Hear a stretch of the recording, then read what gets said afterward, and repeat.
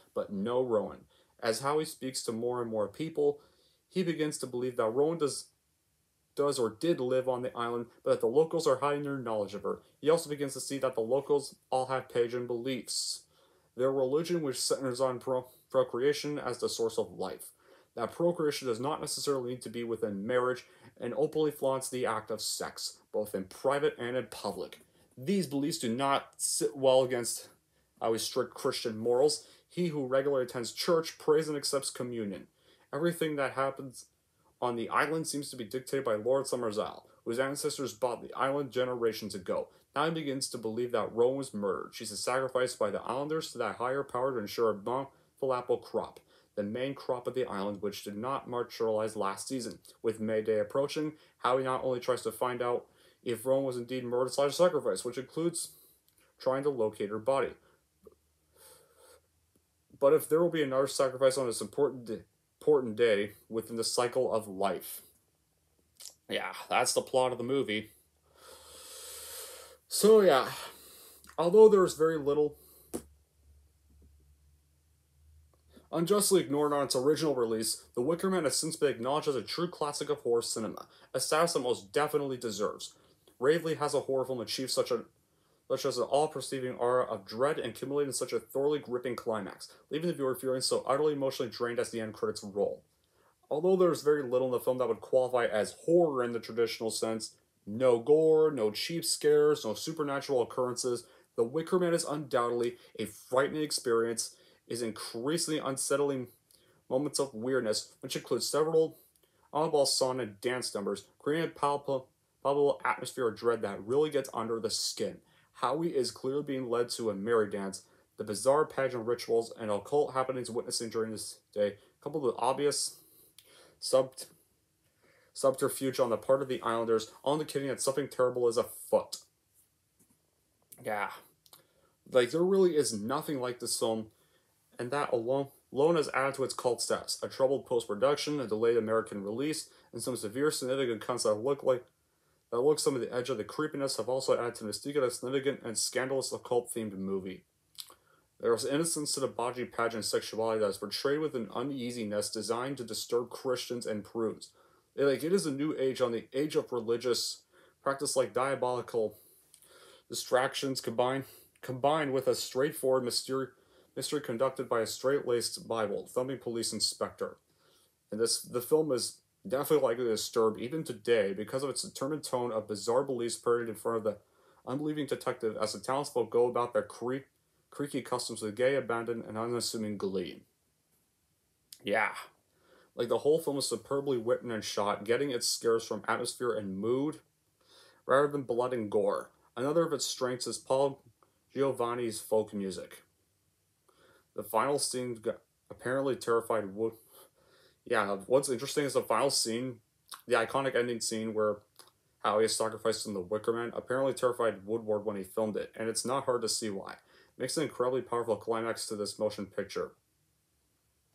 And I also really love the performances in this movie. Edward Woodward gives a good performance as Sergeant Howie, and Christopher Lee, rest in peace again, also gave a very wonderful performance as Lord Summersisle.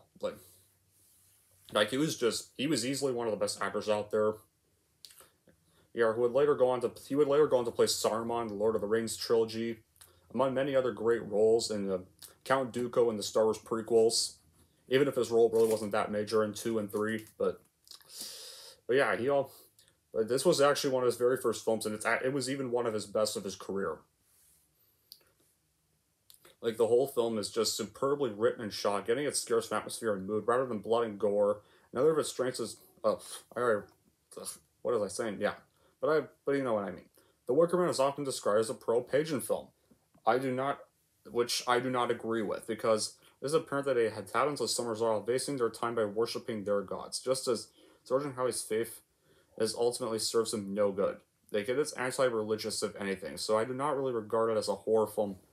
Either kind of more of a mystery, like, thriller film. Like, only one person really dies in the whole movie. I think those of you who've seen the original can obviously guess what it is.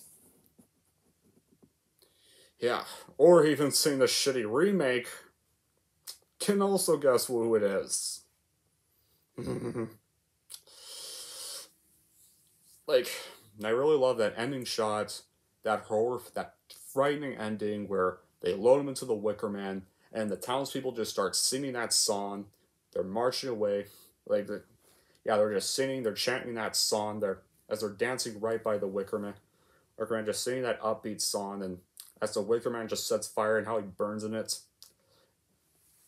It is probably still a very, very terrifying moment.